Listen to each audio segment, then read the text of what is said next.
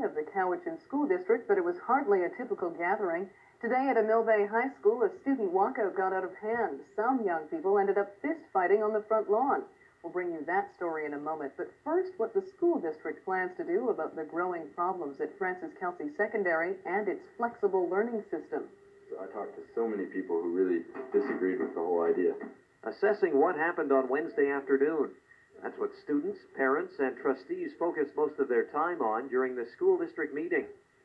Most spoke in favor of the individualized learning program at Frances Kelsey.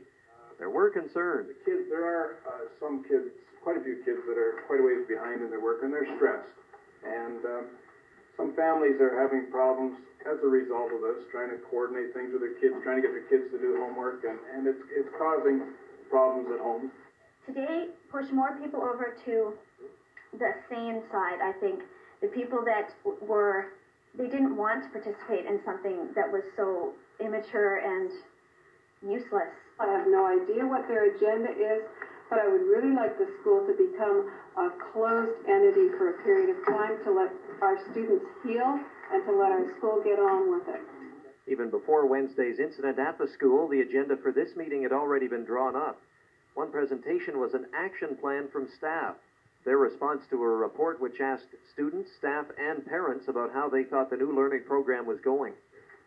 I think it would be appropriate if the board supported or voted in favor of the action plan, but I must point out that there are some implications for you. The action plan was passed unanimously by the board. The key recommendations going into effect immediately. I think one of the main things that parents were looking for was some structure for those that need it. And because this isn't about changing the school to be one thing or the other. It's how can we provide different types of structures within that school. So now there's going to be 4 classes that will be very structured, and I think that will alleviate some immediate concerns.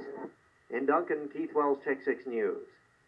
The school board meeting comes several hours after nearly 800 students walked out of a secondary school in Mill Bay. Most of them didn't leave by choice.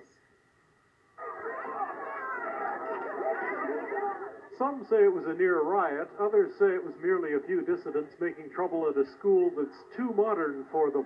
150 walked out at 9 and the rest when the fire alarm sounded. The alarm and 2 more were false, but succeeded in quadrupling the size of the crowd outside. The police were called and order was restored in about an hour. Yeah, I was expelled from school for working at my own pace. I wasn't working up to their standards, but they don't have any standards, so what are they talking about? No doubt. That's the only reason?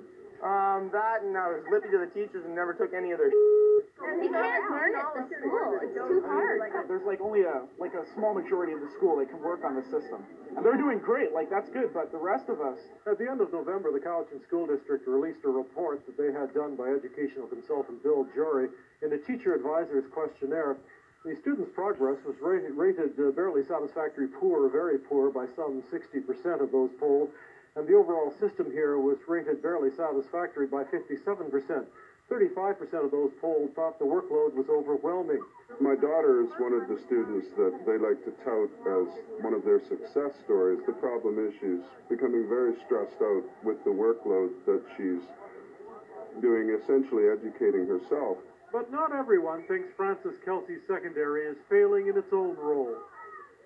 It's an incredibly beautifully built building full of dedicated staff who are just doing a wonderful job right now. You learn more to fend for yourself and about responsibility and how to cope with everything. Will we see a more structured system in the new year at Frances Kelsey? I think you're going to see some structured classes. Some students need that real structured guidance. And so certainly I think that will be part of the recommendations. The free learning program at Frances Kelsey Secondary is but 2 months old. You don't throw a baby away after 2 months. It just doesn't make sense because it has to grow. Bruce Kirkpatrick, Chek 6 News, Cobble Hill. Residents of a burned-out Saanich apartment building went back to their